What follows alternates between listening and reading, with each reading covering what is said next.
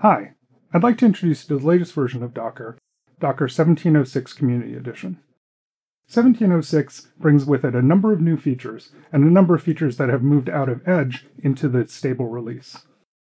This means that everybody now has access to all those features that were in Edge, as well as a few new features that we've added. And in addition to these new features, plus the usual bug fixes, we're really excited to announce that Docker 1706 CE is the first edition of Docker that was built entirely on the Moby project. If you want more information about the Moby project, you can check a link in the description below. Probably the most important new feature in Docker 1706 Community Edition is the multi-stage build. Multi-stage build allows you to set up a single Docker file which has multiple intermediate stages before the final build stage. That allows you to do things like compile files or set up configurations in earlier stages using much larger base images, but in your final image have only what you need to run the application. Let's take a look at the atc sample application, which we have in the Docker samples organization.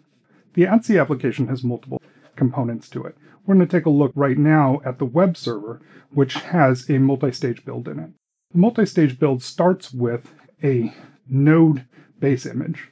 That node base image is used to compile a React.js application. Now, that produces a bunch of static files. The next stage is the Java Spring Boot compilation on a Maven base image.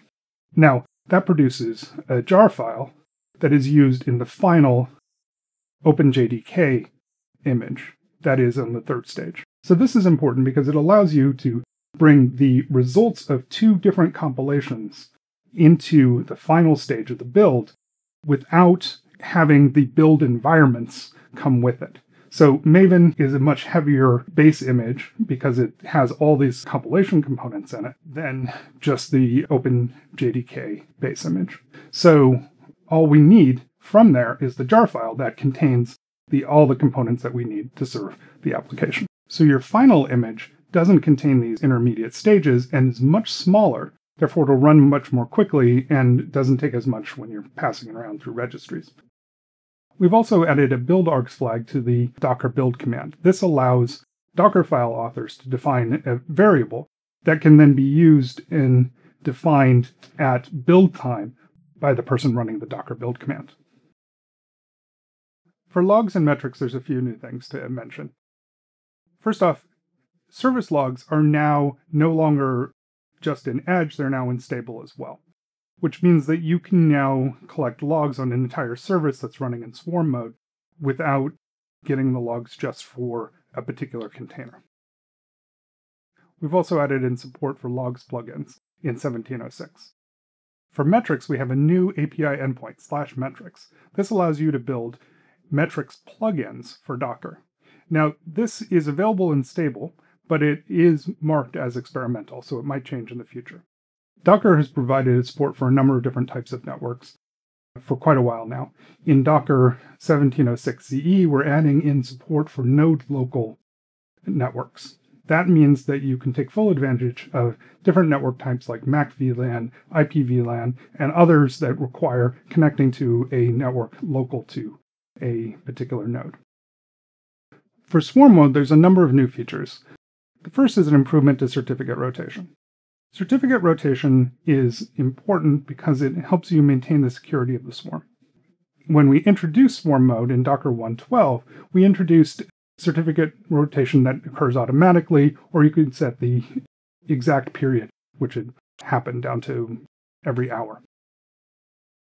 In 1706 CE, we introduced the ability to force a rotation through the command line. This allows you to react to any kind of event where you just want to make sure that the certificate is rotated right away so that you can help maintain the security of your swarm. The next is configuration objects.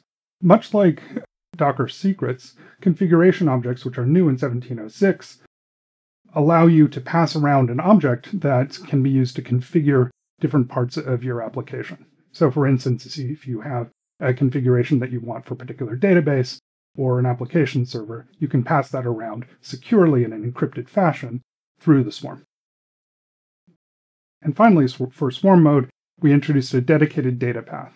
This allows you to have a separate path for your data from your node communication. So that your nodes are constantly communicating with each other, updating each other on their status. And now you can introduce a separate data path for passing data for your applications so that two don't sit on top of each other. For Docker Desktop Edition, Docker for Mac and Docker for Windows, in 1706 CE, we've introduced 3 new features. The first allows you to reset the data for Docker without changing your basic settings. The next new feature allows you to add a certificate for logging into a registry instead of using passwords. That allows you to more securely interact with a local or remote registry than just entering in your passwords. And last, we've added an experimental DNS host name for the host accessible inside your containers. This allows you to access services that are running on the host, including other containers, that at docker.for.mac.localhost or docker.for.win.localhost. So if you have a locally running database or you have other containers that are running on your host, you can access them directly that way. In Docker for AWS and Docker for Azure, we have our Cloud Store Volume plugin.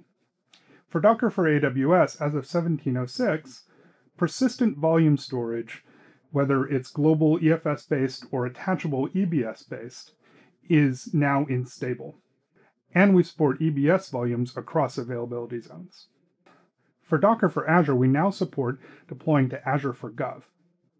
And as of 1706, persistent volumes through our Cloud Store Volume plugin are now supported in stable through the Azure file system. And this works on deploying both for Azure Public and Azure for Gov. All right, let's look at deprecations. So we long ago deprecated the use of API-enable CORS flag for Docker in favor of the API CORS header flag. We're now fully removing support for API-enable CORS. We've also removed support for Ubuntu 12.04 because that's been end of life. So you won't be able to install Docker on Ubuntu 12.04. All right, that's a lot of new stuff and a lot of interesting things to get your hands on. So we're really excited to see how you use it.